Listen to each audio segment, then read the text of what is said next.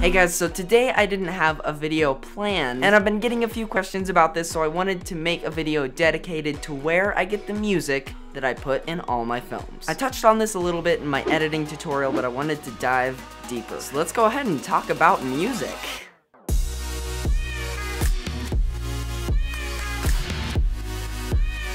Okay, so the music you're hearing right now is from Epidemic Sound. If you're part of most YouTube networks, you get this service for free. That means tens of thousands of royalty-free songs that when you use, you know that they're royalty-free. They're good, but here's the reason that I don't like using it that much. When you download one and view it in iTunes, the artist is Epidemic Sound. No, that's not the artist. That's the company that the artist is working for. And so I feel bad using these songs having the artist hardly be credited. You can find it on the website, but my favorite thing to do is to go to SoundCloud. There is an option on there where you can search for songs that don't have copyright, but you still shouldn't just take that and use it. Just because an artist didn't put a copyright on it doesn't mean that they want you to use it in all of your things, unless they have a thing that clearly says you may use this in your YouTube videos. Message them, email them, Facebook them, Twitter, anything. Contact them and ask them if you can use their beats in your films. And I do that, and it takes time. Who knows how busy the artist is? They may take a month to respond,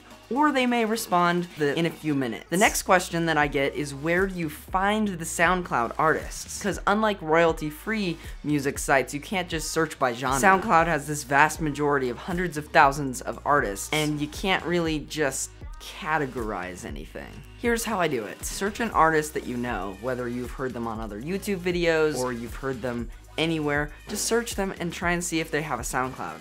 If they do, look through their reposts and their likes. If you find anything that you like, click on them. Then look through their reposts and their likes. That's how I find all these awesome creators who only have 200 followers. They make this insanely good music, but they just don't have very much recognition. And that is your goal, to find something unique, find something that no one's used before, and that's why Epidemic Sound, Audio Micro, just aren't special. But I don't want to sound like I'm shaming you if you do use them, because I use them all the time. That's just my method. This video was super short and random. It's now 12 p.m. I need to edit this and upload this before 3. I'm gonna go do that. If you did enjoy this video, click like. Can we get to 15 thumbs up? There will be a normal vlog tomorrow, and the next day, and the next day, and the next day. It's gonna be an exciting few days. See ya!